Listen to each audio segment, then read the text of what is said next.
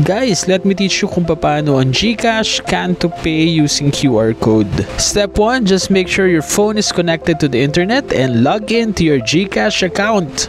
Step 2, itap lang natin tong QR button sa baba ng app's homepage. Step 3, scan na natin tong QR code using the camera of your phone.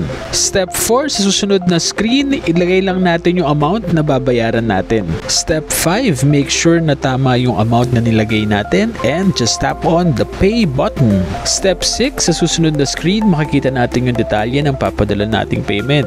Kung tama naman lahat, just tap the pay button again. Remember na magpo-push through lang ang payment kung meron tayong enough funds to cover it.